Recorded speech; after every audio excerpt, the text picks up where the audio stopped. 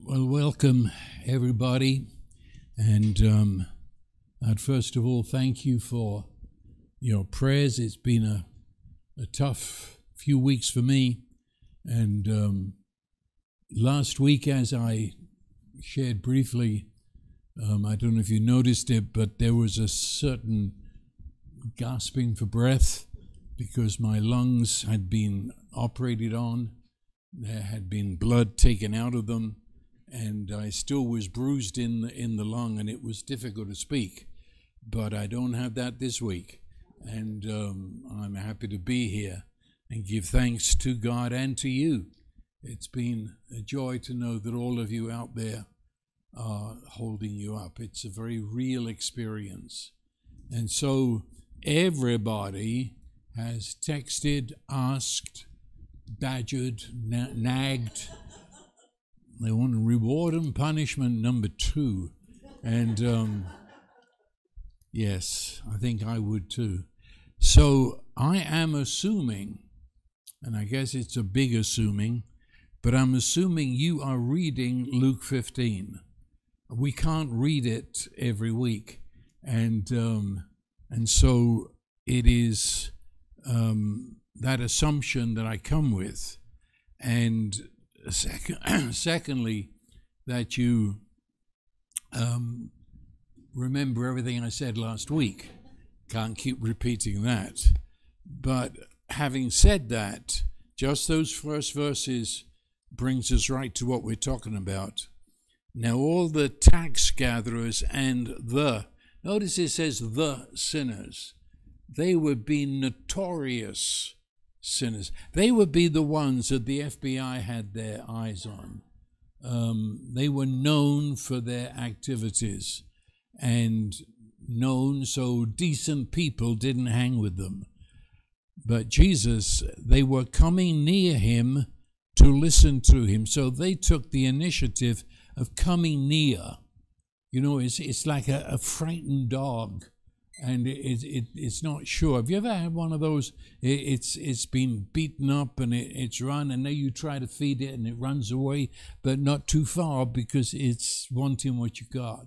And they came near to him to listen to him. But then the Pharisees and the scribes, they were the religious leaders that really controlled the whole of the Galilee and Judea. Every decent person in those areas were somewhat following the Pharisees and the scribes. They began to grumble, saying, "This man, Jesus, receives sinners and eats with them." And in response to that line, that's the biggest line in the chapter. This man receives sinners and eats with them. That's what's wrong. Or whatever else was wrong between Jesus and the Pharisees, this is what's wrong today. And it's the biggest thing. This chapter, you could almost say, was the axe that cut between Jesus and the Pharisees. Because of this chapter, the Pharisees pushed Jesus to crucifixion. This is the heart of it. And you might miss it. This man receives sinners and eats with them. That's it. Okay, we can put up with a lot, but we cannot put up with that. That is the last straw. And in response to that, Jesus gave these parables. And so they're not nice little parables about fluffy white lambs, and one of them gets lost, and the prodigal son with the tie the yellow ribbon by the old apple tree. No. Jesus is throwing down the gauntlet. This is a war chapter. And Jesus is saying this, and this alone, is the kingdom of God. And so, having said that, the whole of this series of stories, and certainly that phrase, is about God's love. And if you don't know it, that is a word alone in the Greek. The language of the New Testament written in Greek, That word is agape, and it's a singular word, out there, different, utterly other, because the word for love on the streets and in the cities was eros. And eros is really, if you translate it into English, it's what people on the street today mean by love. And that's human love, eros. Agape, we translate it as unconditional love, but it's really a lot more than that. The love of God, agape, you could say it is the energy that pours forth from the very being of God. People say, in the past I've been interviewed, and people say, and what is your message? And when I say it's the unconditional love of God, they look at me weird, and then they say, how sweet. He's talking about love. And we need love in the world, don't we? And no, you've got it wrong. The agape, the love of God, is not something sweet. It is the mighty energy. It is the dynamic power of God in action, the energy of God. And yet when I say that, it is the most beautiful. There's nothing to be afraid of. If I say just the mighty energy, then I might be afraid of that. But there's nothing to be afraid of here. It is described in 1 Corinthians 13. And this love is kind. It is gentle. This love is pure love. There's nothing in it that's got a hook in it to grab you. It sets you free. This love, says 1 Corinthians 13, does not keep a record of wrong. And that's what absolutely blows religion apart. You can't do that. I remember I was in a certain church so many hundreds of years ago, and I said of a certain person that I felt she needed help, but I didn't know her. I was new to the church, and could anybody help me? And one of the elders said, I can help you. And from his inside pocket, he pulled out a little book. And he turned and he says, here for the last 5 years of all that she's done wrong. He had kept a record of everybody in the church. He knew, but he didn't record all the nice things they'd done, just all the bad things they'd done. So he had a hook on them. The love of God, and that is, incidentally, what that man did is religion taken to it, maybe it's extreme, but religion is always condemning. Religion is always finding something wrong with you, and they believe they are reflecting God in so doing. But this energy of God, and now I'll use the word energy, but it's an energy that doesn't keep a record of wrong, and I've yet to hear that preached about. People won't go there. You can't say that of God, because religion hangs upon the fact he does keep a record.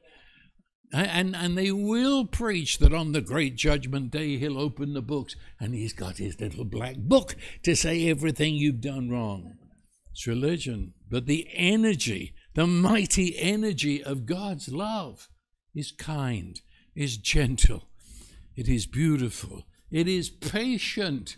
He never gives up on you, and he never leaves you, and he never keeps a record of wrong. So don't bring up your past. He hasn't got a record of it. And that energy of God's love is with every one of us at all times. But you know that love only by revelation. And by that I mean the Holy Spirit has got to gently open your eyes and open the door of your heart, because naturally speaking, we don't believe it. And I can see those of you on Zoom are agreeing. Well, hold it, we're all agreeing. Until, there's always that until we can't believe it. It's too good to be true. And so I say it's by revelation. The Holy Spirit must open my inside eyes to see this love, or I don't get it. when the world sees this love, they're amazed.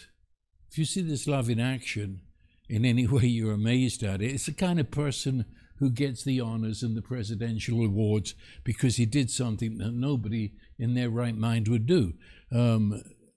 Yeah, amazed. They admire. But while they're doing that, they're unable to comprehend it. How could a person do that? How could a person give themselves away? How could a person forgive what they've gone through? They can't conceive of it as a part of their life. It's good to look at it in other people. It's a grand idea, but how could that ever happen in my home, in my kitchen? How could it ever be this unconditional love? And of course, others, the religious especially, the more religious you get, the more you're horrified. How, and that's the case in front of us, how could Jesus sit down, not only sit down, but receive sinners, that word we talked about last week, and eat with them? They're horrified. The same way as I said, if your pastor was found down on the Jersey Shore entertaining mafia, that's exactly what's happening here. You're horrified, you're scandalized. And the person involved, you condemn them. How could they do it? That's unholy, that's unrighteous, that's ungodly. And if you're a sort of neutral sort of chap, it's still odd. It's still a bit wacko, you know. And please understand this. Jesus was not that gentle Jesus, meek and mild. Jesus upset the entire social life of Israel. He sat down with the most notorious sinners and the tax collectors who were the mafia of the day, only they were backed up by the Roman Empire. Jesus sat with them. And as I said, he received them. And if you weren't here and don't know what I'm talking about, the word receive is a massive word. It would mean I grab you and say, I'm so glad you're here. It means that I am receiving you. It's not, well, I'm glad you're here. It is, I might take your face in my hands and say, I can't believe you came to my invitation. I received you. And remember, at the end of the parables, Jesus puts the word in the mouth of the Father. It is necessary that we eat together. And of course, that was the problem the Pharisees had. You're eating with these people. You received them and then you're eating with them. Jesus ends the parables by saying it is necessary. Yeah, he standing in solidarity. You remember we've talked in months past that to eat, here when we eat in the West, it only means that you're hungry. And so you go into some places and there's other people at the table and you just sit down at the other end of the table and you stuff your face because you're hungry and they're doing the same thing. And you might look up, you might say hi and walk out, you've done it. But you try that in third world. Oh, you can't do that because they're much more educated in the things of the heart and things that have been with us for multi-centuries. You go to third world, when you eat, well, you don't eat with just anybody. Because to eat with somebody is to forge a bond with them.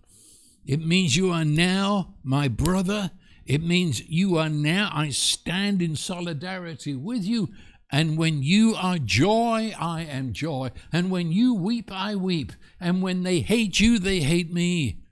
That's to eat. Dangerous thing to eat.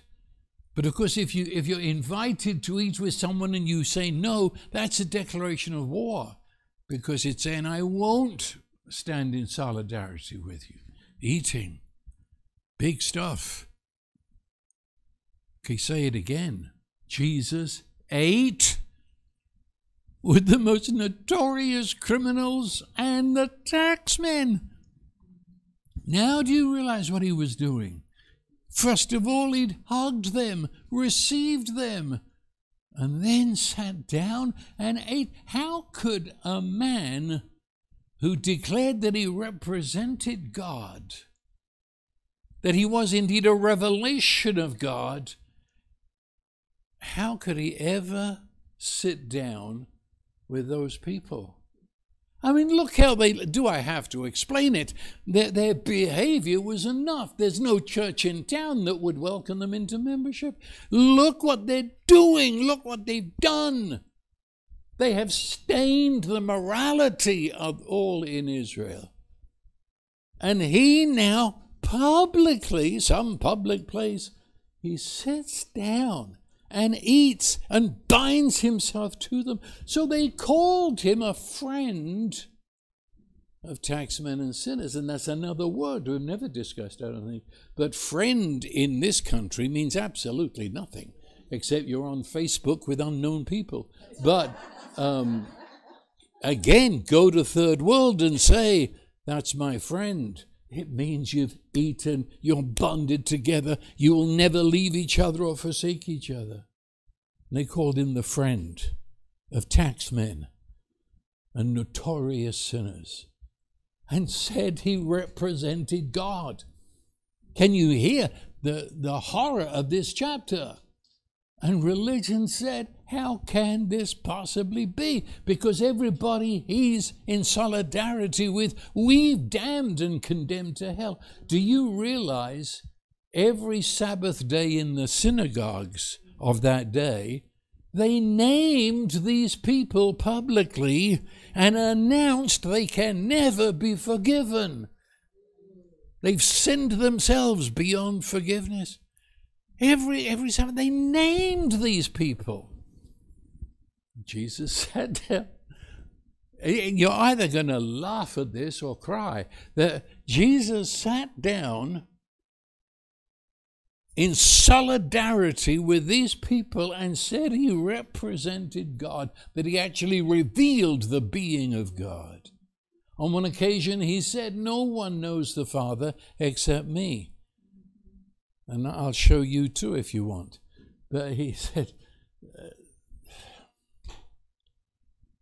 and that receive stuff that I said, let me just back on it a moment. He was not only having a meal with them, he had received them with warm, excited reception. He describes that. He had to, because that was part of the anger. So when he told the story of the sheep that got lost, you remember when the shepherd found it? He said to people, I'm having a feast over this. He said, this is so important. So he said, rejoice with me because I found my sheep. And rejoice is a Hebrew word, and you can find it in Hebrew communities in America today. It means to leap, spin around for sheer joy. It is the dance taken to extreme, and it's big time. And the same thing when the woman found the coin, she said, rejoice with me. And in the ears of any Israelite, rejoice meant I'm being invited to a party. And Jesus said, when I see these people, and remember they were coming near, he goes out and says, I've been waiting for you. Rejoice with me. Rejoice. We know nothing about that word today. It's not in English, really, just there. Rejoice. Have you ever realized it originates in the Holy Trinity? Pure joy. Rejoice. So when we say Father, Son, and Spirit, it is the Father with unbounded joy in the very being and sight of the Son, and the Son to the Father and the Spirit. The word means pure laughter. You ever thought of that? Laughter originated in God. To delight in, to delight over. It means overflowing joy. You could almost say it's a volcanic eruption inside of you. I mean, this isn't a hollow laugh at a cocktail party. This is an explosive joy. In fact, the closest to all of these words we're looking at, I've been sometimes in a place, and you've got it all over the internet on videos, when someone comes back from the war, but no one expected them, you know. And have you seen when he goes into the classrooms and the little kid goes crazy? Or I've been at airports where they get off the plane and the wife and the children run and there's hugging, and that's these words. Please get it. This is what Jesus was doing to these notorious sinners. It's the energy of joy again. It is reaching out, drawing others into its embrace. You can never do it alone. You can't have a rejoice alone. It's the sound of acceptance. It's being the beloved. It's freedom and soaring above care. Any sense of lack is forgotten. Rejoice, it's akin to play. There's no effort to it. You don't need to plan it. You don't sit there and say, I'm trying to rejoice. There's no struggle to achieve it. Okay, do you see why religion, and even decent people, no decent person would hang out with these characters. So everything is focused on the feast. Jesus could stand and say a lot of strange things. Jesus, could sit down with the Pharisees and scribes and debate and talk. It's okay. We don't agree with him, but as Nicodemus said, we know you've come from God. You couldn't do things as you're doing without that. But then he sat down, he received, and no. We can't go there. This is the great separation. Everything focused on the feast.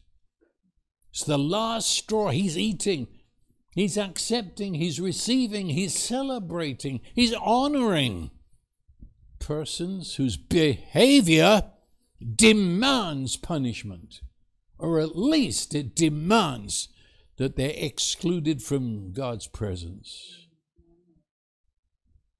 That, you see, that upset. Do you see that? It upset the entire normal of the world system. To love, to accept. Well, if I reward you, it's because you're being and doing good.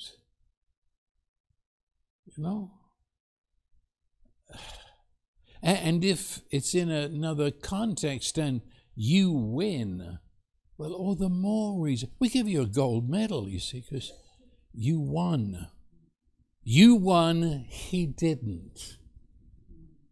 Makes you a better person. They'll use you in advertising. And if you come to speak, people will come to listen because you won.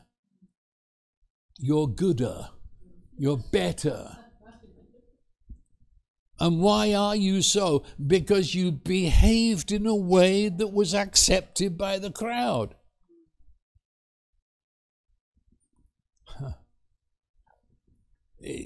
Look, that's another word of this world system is comparison. I'm constantly comparing myself to others and reminding myself I'm better than them. They didn't do this, I did it. I would never do that. Just the Pharisee said it. Jesus put the prayer in his mouth. I thank you, O God, I'm not as other men, Wouldn't do that.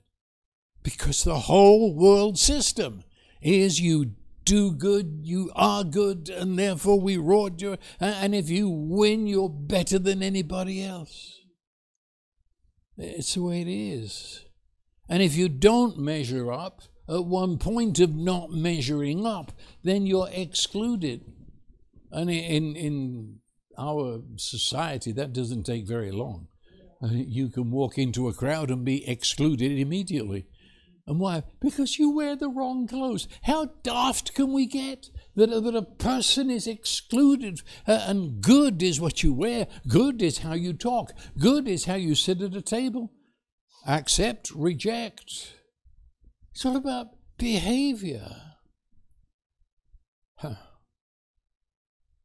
In the world of public opinion, these men deserved punishment because of their actions, because they were other, different in terms of moral goodness before decent people.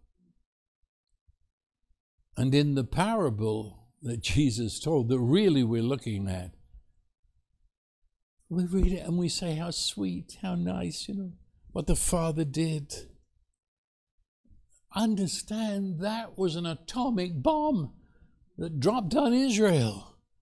Jesus tells a story in which the younger brother, who was equal to those taxmen and the notorious sinners by this time, he rewarded the younger brother with a feast, sitting down, but not only with him, with the whole village. He rewards him. And the elder brother, who is the poster child for the Pharisees, but on the other hand, a very nice, decent chap, a hard worker, and you wouldn't mind having him as a neighbor, but he's excluded. But his behavior is so right. Why is he excluded? And the younger brother included.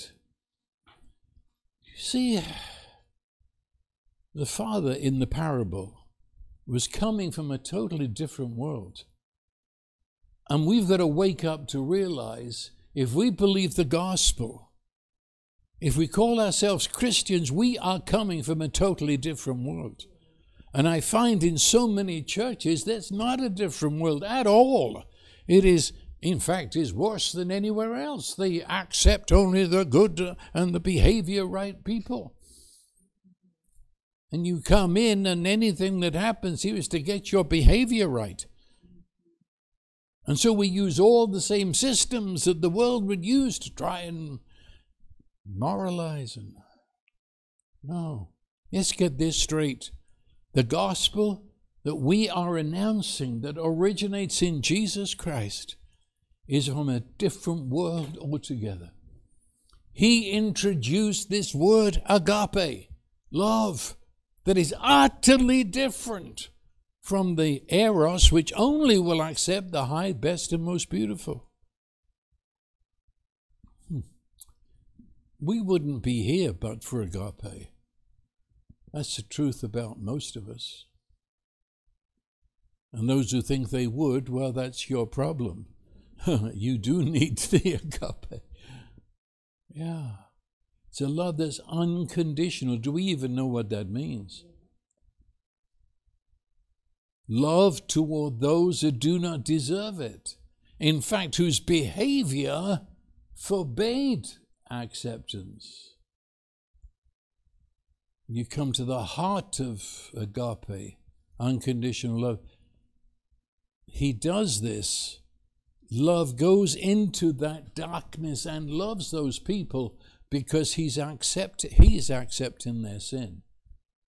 And he's going to die for that. You see, he's not there yet, but remember what I said? He sits with the tax collectors, and therefore their shame, their condemnation that the whole society gave to them now falls upon Jesus.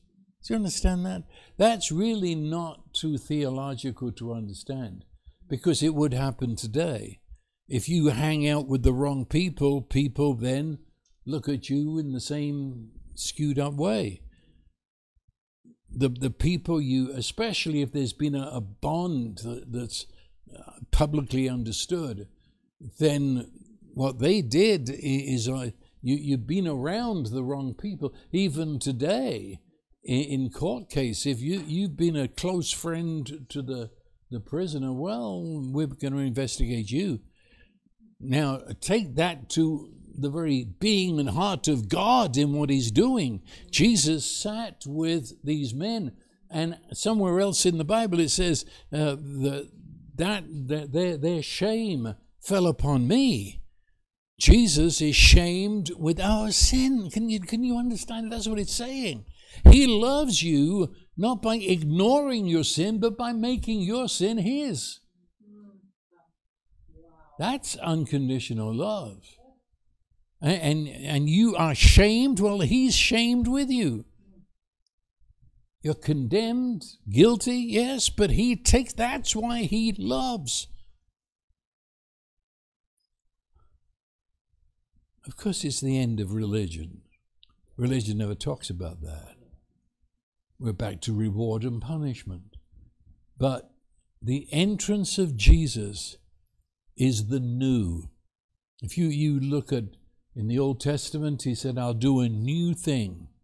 And using a word which means you don't have a clue. The Old Testament says we can't even explain it or talk about it. It's so new. When Jesus came, we speak of the new covenant, the new creation, the new mankind. New. And it's that word which means beyond. Take everything you understand as new and make that your starting point. We're now going where you've never been before. Eye has not seen, ear has not heard, never entered into anybody's imagination. It's so new. It isn't like the world.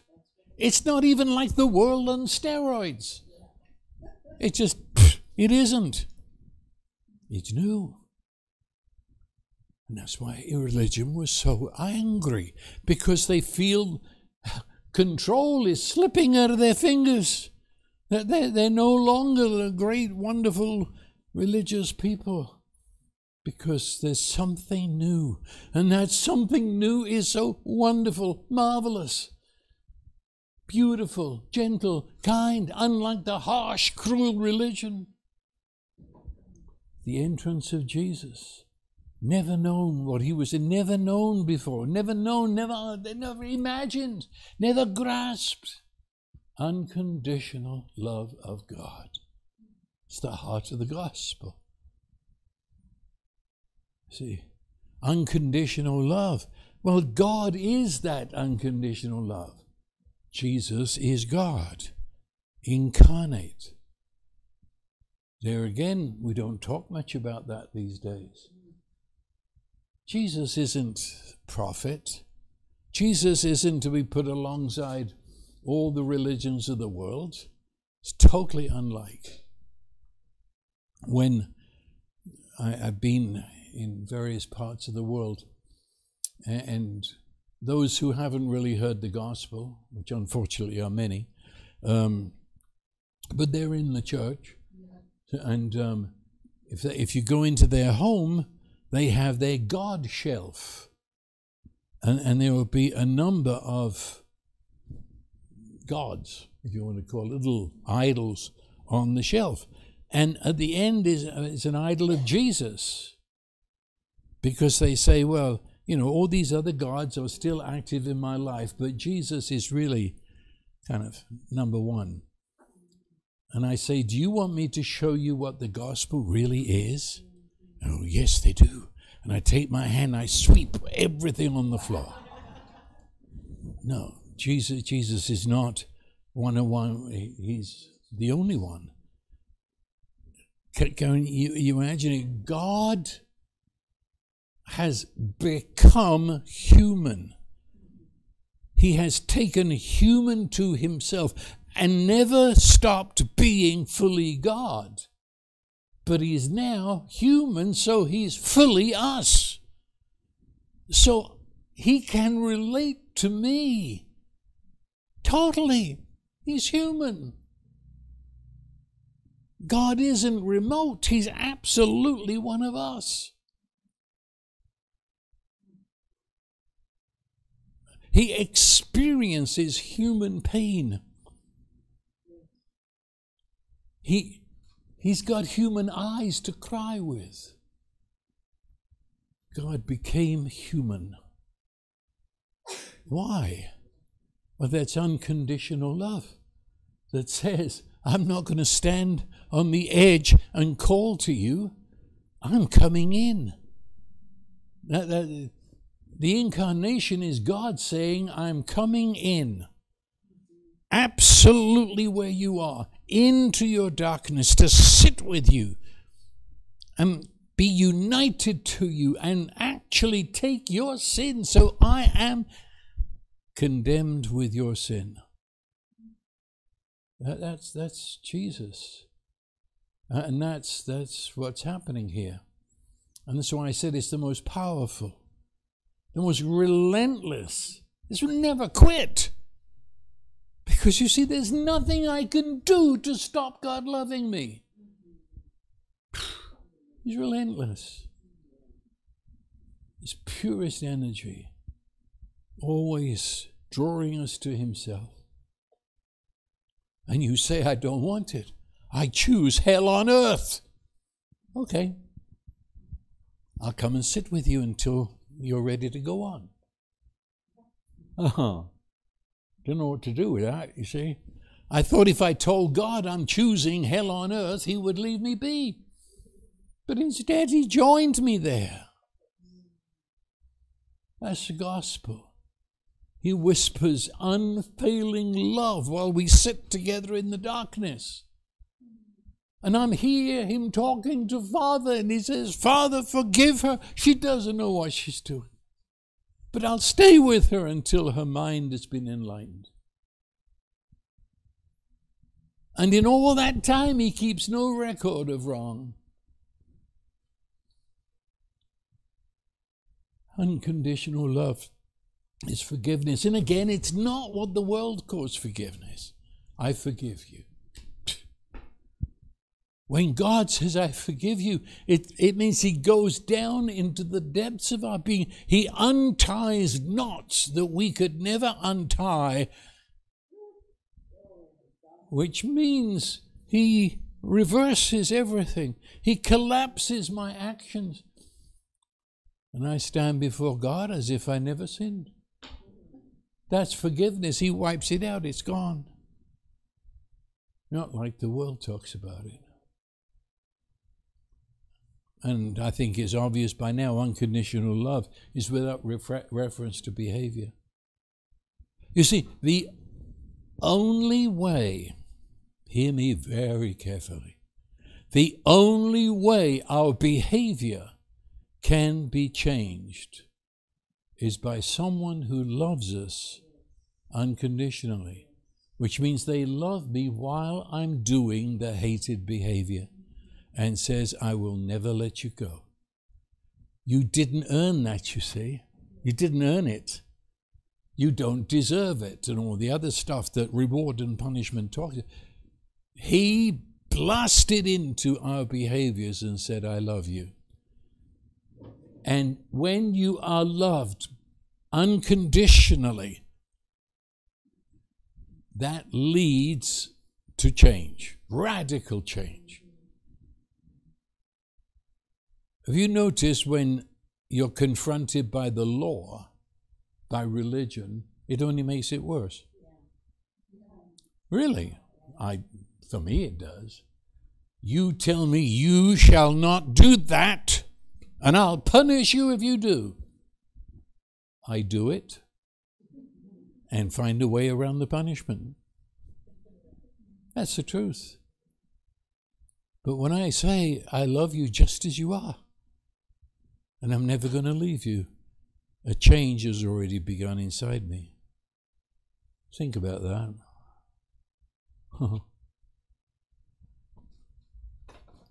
And unconditional love is always in a mood for a party. There is a laughter in the heart of God that will not be put down Wherever you go in these parables, that's where you end up. And it was this rejoicing, this feast, I say again, that Jesus said was necessary. Necessary. And remember, that means a divine necessity. God says we've got to have a party. And what's the party about? The party is about loving people who don't deserve it, and that love, such an energy, is to change their lives. That's what it was about. Unconditional love is not a cold decision. Unconditional love is being pulled into a party to celebrate love and grace. It's accompanied by loud shouts and laughter. It had to be, because it attracted the Pharisees and everybody else. And in the story that follows, the elder brother could hear the racket as he's out in the fields. And he says, what's going on? See, and that's what enrages the Pharisees. They claim to be custodians of the knowledge of God. But now comes something they don't know a thing about, utterly unknown. And it all centered upon Jesus that they're already beginning to hate. And that's why they responded with rage, disgust, and final rejection. It's a sad statement, but there are many, many churches here in the West that would feel more comfortable standing with the Pharisees than they would with Jesus. Our churches, they allow Jesus a portion, They give Jesus, there's this group of people who go down and feed the poor on Skid Row and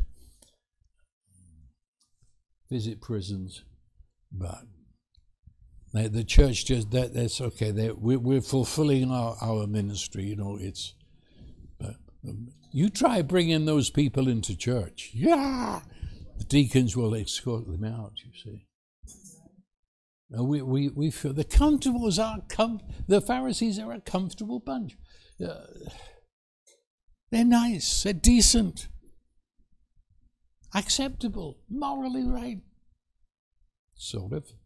But we feel okay, but you read God loves everybody, but loves him in the way I've been trying to say in the last minutes.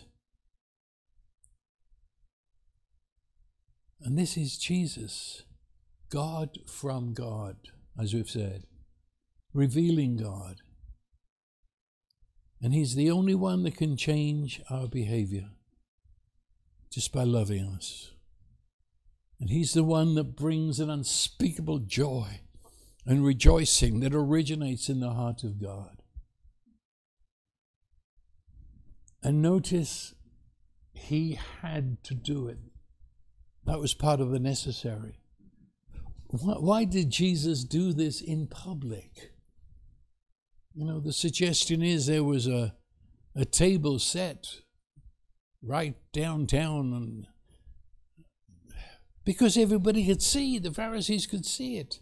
This is, you see, why didn't he do it in private? Because he knew it would upset the whole nation. Let's do it in a back room. Come sneaking through the door, knock 3 times and ask for Susie. This isn't a feast that the paparazzi caught him and now it's all over the place. No, he started this. He put it out in public. And when they questioned him, he said it was necessary. Why? Why is it so necessary that Jesus did this in public so everybody would be upset? Why? So that everybody was shocked. Everybody stood with mouth open at what they saw. Because of what I'm saying. This is the new, and it's bursting in on the old. This is not something done in a corner. The old has got to be shocked. The old has got to be enraged. And to realize this is the new. It was an event that said in plain language that Jesus was bringing a new kind of love that was different to the religious.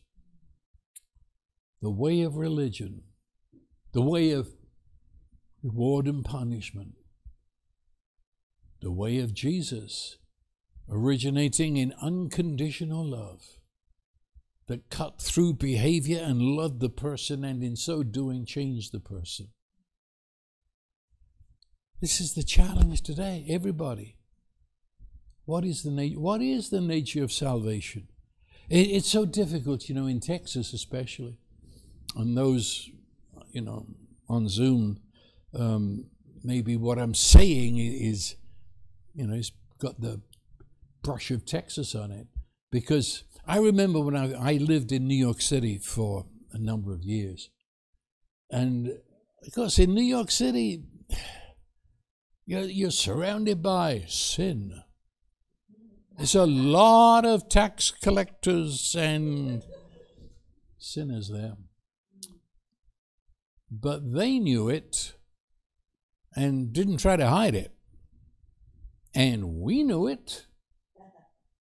I mean, it was, and I was invited. Remember, I come from England. Okay, so I landed, well, beside the boat, but I was coming from New York City. I'd never been to Texas. I'd heard all the stories of Texas, but I'd never been here. And I remember landing in Dallas and going to get a cup of coffee. And it was a bar and a coffee shop combined. And this character was standing on the bar side. I was on the coffee side. And I heard him say, "I'll have some Baptist tea." Baptist tea. Beer with a straw in it. So when he went back to his seat, they thought it was iced tea. Baptist tea. I thought, this is Texas. In New York, you wouldn't bother. You just get beer and let the chips fall where they will. But not in Texas.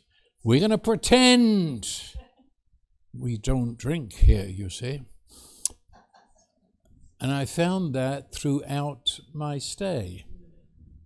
I realized, and God bless you, I got to Texas as fast as I could. I love living here. But you are dealing with a hypocrisy here that's very much like the Pharisee. You don't call it the Bible Belt for nothing. We're right. We're not as others. I say again, what is salvation? Is it all this stupid putting on behavior show because I've got to be better than? And well, listen to what is being said in terms of preaching the gospel. It's all, have you ever heard anything about what's happening in my life tonight? It's always when you die, accept Jesus. When you die, you'll go to heaven. And incidentally, that's not in the New Testament. I don't know what heaven is. That was a word invented by the old Jews because they were afraid of saying the word God. Heaven? You talk about a little place with roses at the door and mansions over the hilltop. That is rubbish. Go to heaven when you die.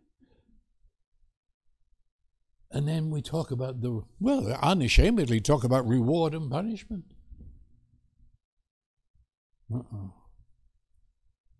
Well, if that's one way of looking at salvation, but there's the other way that came with Jesus, the wonder of unconditional love that radically changes a person's life, sweeping them into fellowship with the Father through Jesus the Son in the Holy Spirit.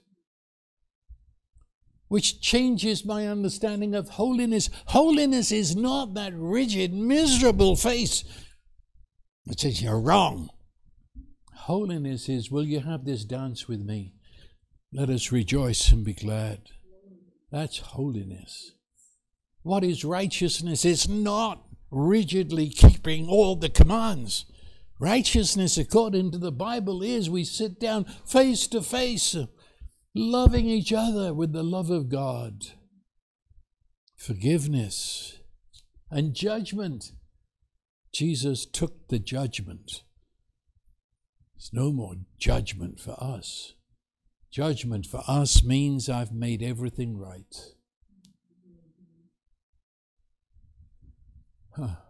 That was my introduction. And we've hardly started yet. But I got to say this. He tells the parable. You know, the parable is not just a story. A parable was meant to upset you. That was the meaning of a parable. It's going to sneak in. And when you think you know what the end is going to be, he turns it around, and he sure did it here. He talks about a younger son coming home. But he's coming home, and I don't know if you've ever realized this.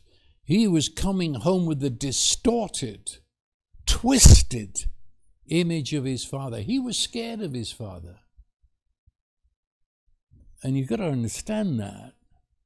And I know that by his little prayer that he composed, you know. He's coming home. He believed it. He really believed his father was going to be angry with him.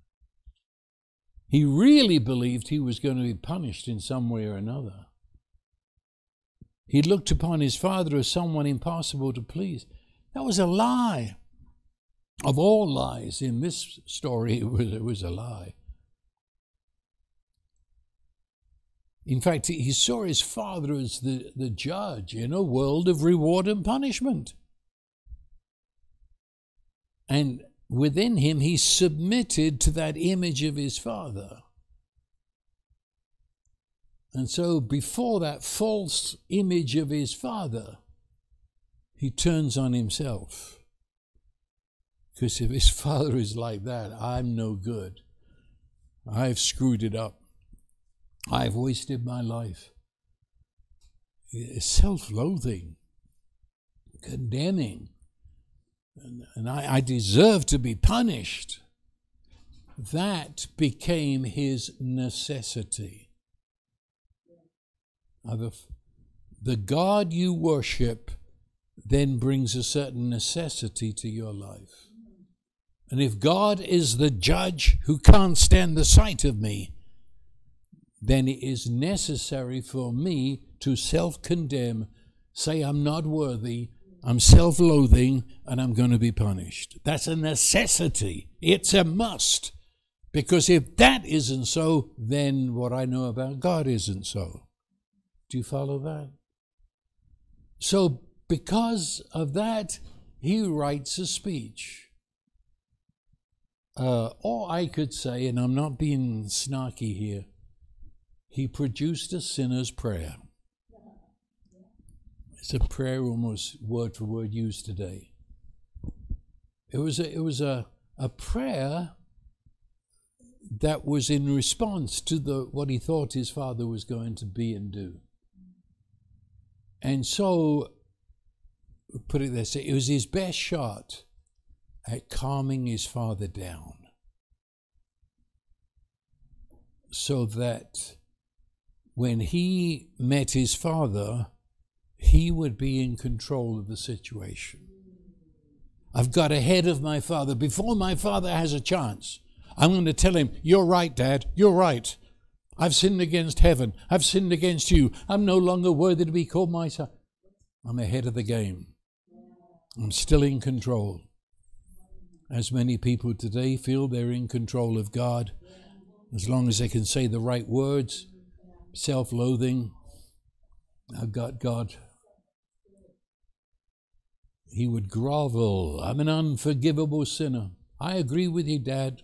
I'm an unforgivable sinner. Yes, I deserve punishment. Throw me out. I deserve it.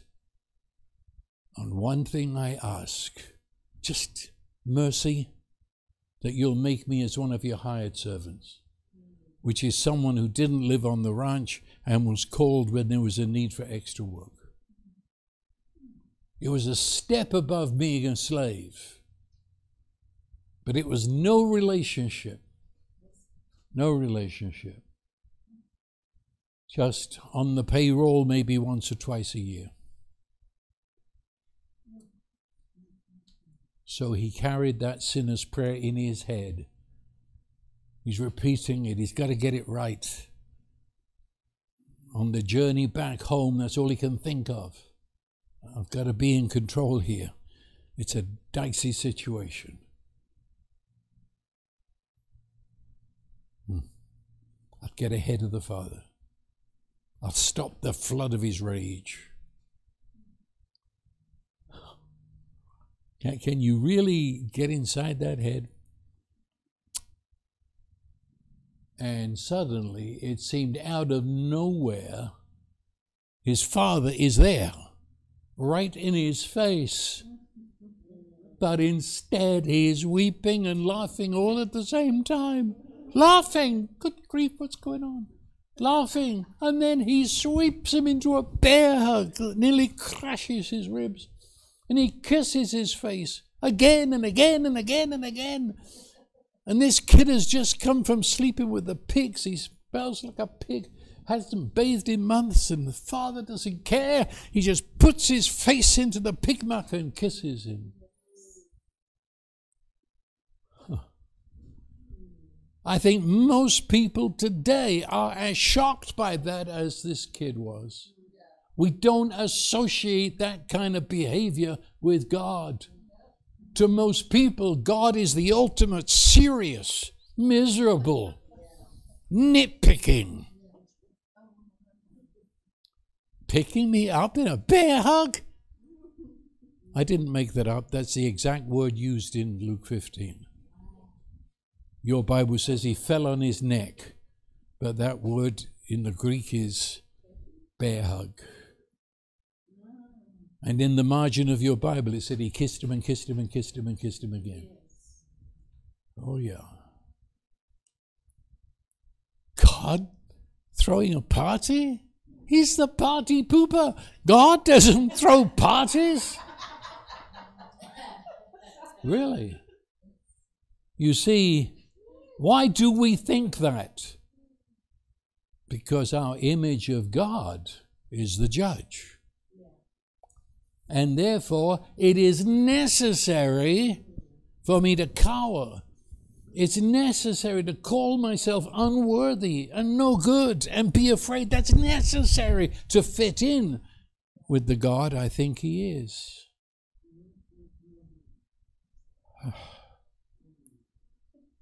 The best this kid expected was cold silence. And B, I'll see you in my office. Instead, get it. Don't just read this like they've read it for 2,000 years.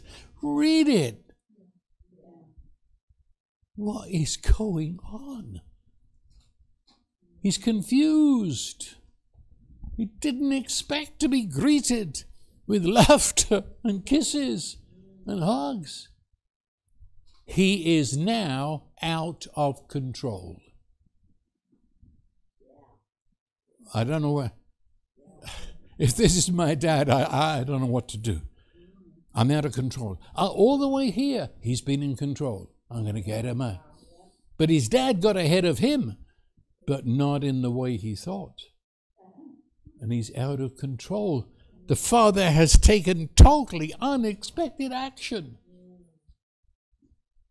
How is he going to get control? He pulls away from his father and says, Father, I've sinned against heaven and against you. I'm a dirty, rotten scoundrel. I'm no longer worthy to be called your son. And the father says, servants, bring the best robe and put it on him. He dismisses his sinner's prayer. Don't mess. Don't upset. Don't spoil a wonderful day with a sinner's prayer. Read it. I'm not making this up.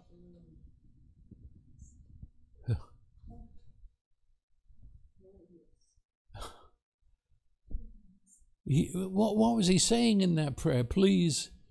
Life is a matter of reward and punishment. I can't live with what you're doing. I can't live with your laughter and your joy. We've got to have reward and punishment here, and I need to be punished. I'm no longer worthy to be your son. Stop talking to me like this.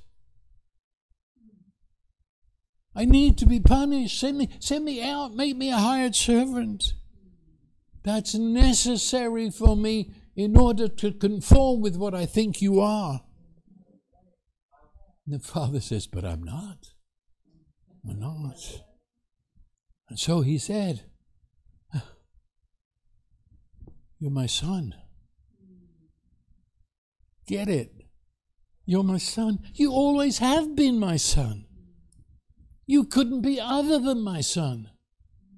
And so you are my son, and you will always be my son. And therefore, these who are my servants will now become your servants. You're my son, but you're not my son in disgrace. My servants are now going to serve you, and they will bring you a robe. They're going to put shoes on your feet. And the father walks over to him and puts on him a signet ring. Do you know what that is? This is a signet ring, actually. You press it in the wax and it leaves an impression. The signet ring that he put on him was the ring of the family. It meant you are in this family. This is your American Express card. You go into a store, press, it's the family, you know. Stunned, speechless. He's totally out of control. He doesn't know how to handle this father. He doesn't know. The father says, you are my son, which means you stand in relationship to me. I believe it was somewhere in there where the father didn't listen to his sinner's prayer, but instead went on to say, you're my son. Somewhere in there, it happened. It happened still, he's still stunned, but he's hearing. And his image of his father has crumbled and collapsed. And now he's trying to understand who his father really is. And Jesus uses the word all the way through this chapter. Remember, if you've been reading it, where it says there is joy in heaven over one sinner who repents. He repeats it. Now, this is very, very, very important. I'm not just, on my thing. The word repentance should be forever washed out of the Bible. It is the most, and I'm going to use the word devilish, translation of a beautiful word. It was translated as repentance back in, I don't know when, I'll say 14th, 15th century. Do you know what repentance means in English? In English, means in Latin to do it again and again and again. Repeat. And pent means penance. It's a Roman Catholic word from the days when the Roman Catholic was 1,000 times worse than it is today. Repentance. It means if God is going to accept me, I've got to do repeated penance. I've got to do something and do something and do something just to get his attention, just to have him bless me. And they translated a beautiful word by that filthy word of reward and punishment. The word in the Greek is metanoia, and that means, well, let me start telling you what it means. It means the awakening of your mind. That your mind now, as the fog is being cleared away, I can perceive. I can see clearly now. And I realign my mind, radically realign my mind to God's logic, to God's reasoning, to God's thinking, to God's seeing. And I rediscover my original and true value. I rediscover my identity, which begins a radical change in my behavior, which always follows my thoughts. Which means that faith is not a decision. Faith is, wow, a discovery of this world I've come into that metanoia has brought me to. That's what happened here. The boy has metanoia. He is seeing everything as he's never seen it before. Seen his father as he's never seen his father before.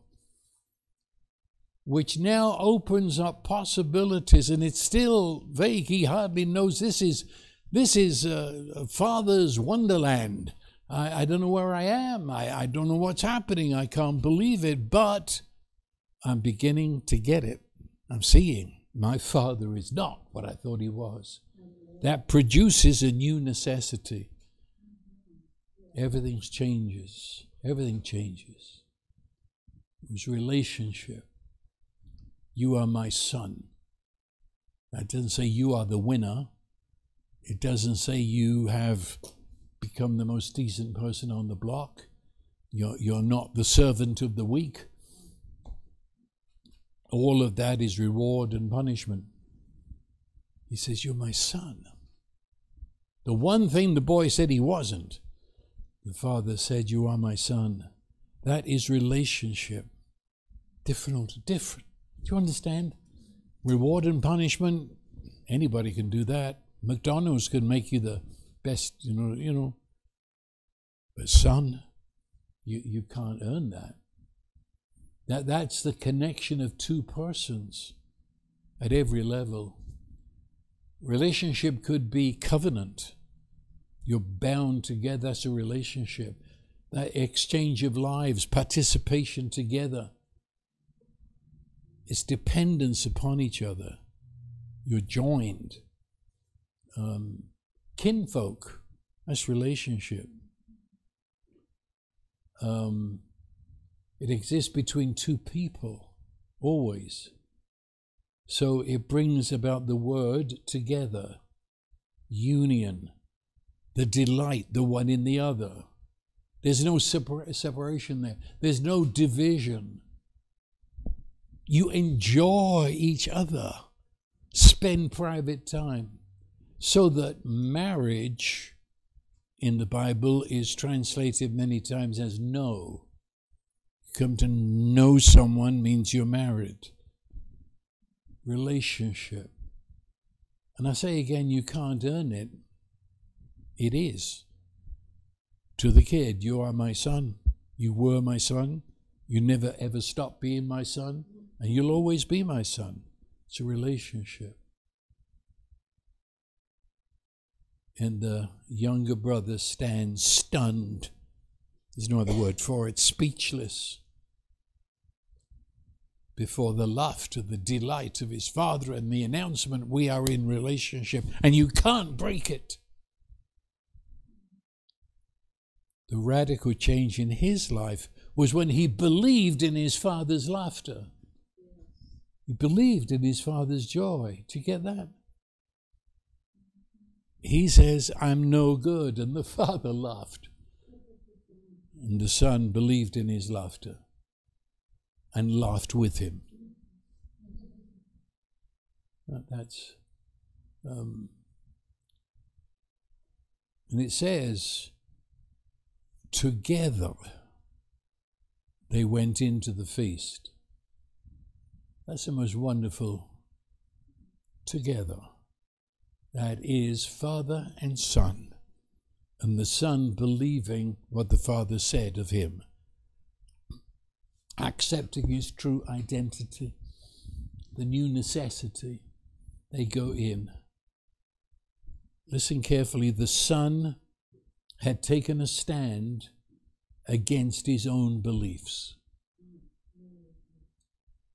Now that's metanoia.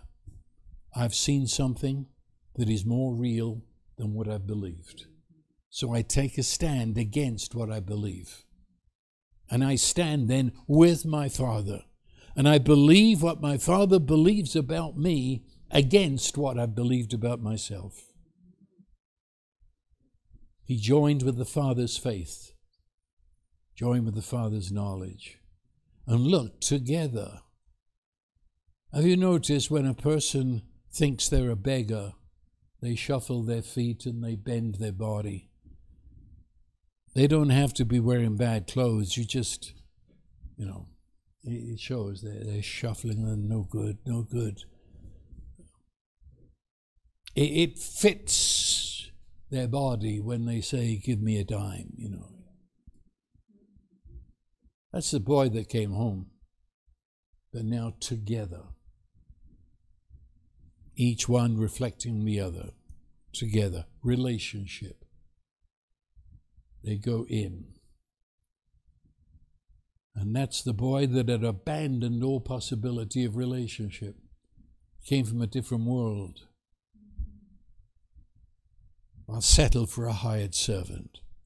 Now, dressed in his father's clothes, together with his father, he goes in.